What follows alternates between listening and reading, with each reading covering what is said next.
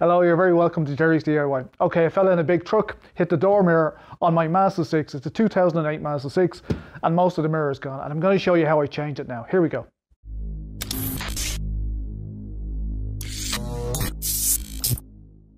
So I priced this mirror in a breaker's yard and he was looking for €80 for it. And down the road in a local motor factors, I was able to get this mirror for €70. So I think they're around that on eBay as well, or Amazon. But very easy to change. I think there's only 4 bolts. I've never changed one of these before, but I think there's only 4 bolts on the back of this. We're going to undo them, undo the clip, and get stuck in. I think you could probably do this in about 15 minutes if you weren't trying to do a video as well. But here we go. Now, to get this off, we just take the tweeter cover off, and that gives us access to the bolts on the back of the mirror. Now, you might break a couple of clips. If that happens, the clips are, very, very cheap and easy to replace. So look, just going to grab this and pull it towards me. Right, here's one off. Now, careful, don't just reef at it, because there we go, there's the second off. And the tweeter, in this case, right, so the tweeter came out of the housing. I've got the tweeter just hanging there. So to get this mirror off, there's 3 8mm bolts. I thought they were 10s, but they're not, they're 8mm. So I'm just going to quickly take them off. I'll use the impact driver to do it, just because I have it. There's one. One of them I'm going to have to use a spanner to get off because it's in behind the door panel. And I don't want to pull the door panel if I can help it. Okay, so that's 2 off. Get that one. Right, so we've only one left. I'm just going to throw them on the floor of the car. Now the third one I won't be able to get with the impact driver or even a socket. I'm going to have to use a little ring spanner to get down behind this. Yeah, so that's working. Now I might have to take the door panel. I'm hoping not.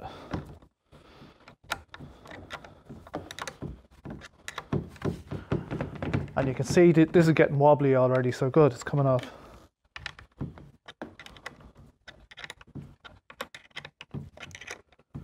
Yeah, I can get it by hand. So that's the third and final bolt out. Now I have to disconnect the cable. So to get the cable to separate, just press hard on that part, and it'll come out. I'll just show you that again. To get it to separate, just press hard on the piece nearest to the car. In my case, it clicked, and it came out. Right, this is not exactly an unboxing. Right, there's the box. There's what's in it. All right. So it comes with the outer shell primed. That's the only thing, like, if you buy it off Mazda, maybe you'll get the right color. But I have to actually paint this, so that's an extra cost. Unless, of course, you like grey, which I might. All right, let's see about fitting it.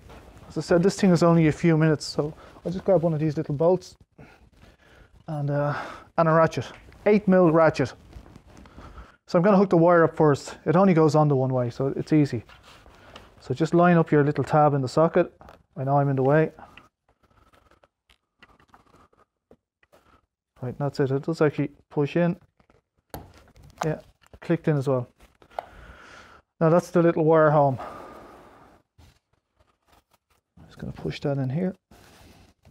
So that socket, that plug that contains the wires, that lives inside the mirror end of it rather than in the car end of it. So I'm just after, locating it and pushing it back in. It's hard to see on camera, but you'll know if you're doing it. And then I'm just looking to locate the pins. Okay, a little bit fiddly to get the pins to line up and the wires to line up and the whole lot. But I've done that now. So I'm just going to put the first screw back in. So these are coarse thread. They're designed to go into plastic. So they're going to go into that locator. There's one in. Okay, I'm just going to put that in with the little driver as I have one.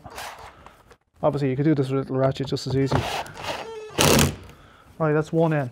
So just 2 more bolts to put back in. These are easy to get back in, but the second one, the last one, is going to be harder because it's down under the door panel. So I'll just put this in by hand first. Okay, started it by hand and driven in. So this is an impact driver. If I keep going on that bolt, obviously I'm going to, break it. So I'm just using it for speed. Now, one more to get in. This one has to go in with a spanner, and I risk losing it down into the door panel if I'm not careful. Okay, I'm using a spanner that I shaved down for another job before, so it's a bit rusty, but just 8mm spanner, and I'm just using the open end on it, no problem.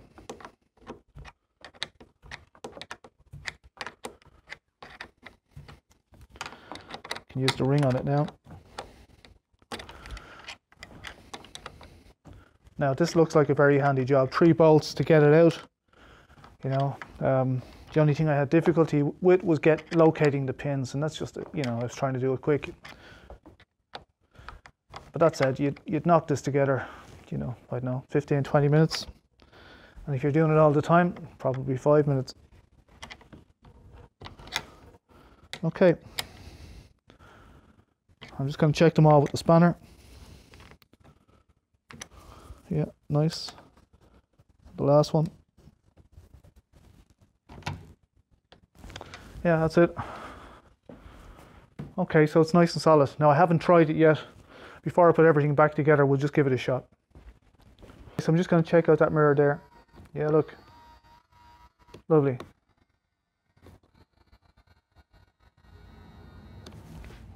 That's perfect. So I'm delighted with that. Now I just have to put the little tweeter back on. I'll show you that now. I broke one of these clips, so I could pull that out. I don't have any clips here, I don't think. Maybe I do. I'd have to find it though. So look, tweeter just goes into the housing. Just do that now.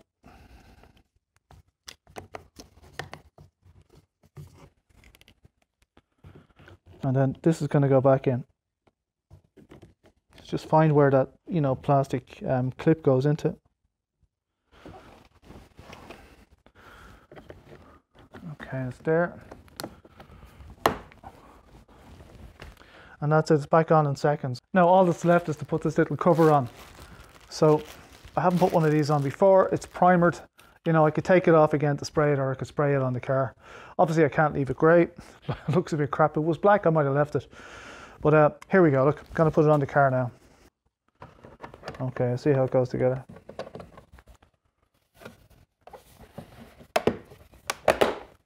And that's it. So there you go, that's a Mazda door mirror put on in about 15-20 minutes, and that's kind of messing around with cameras and that sort of thing as well.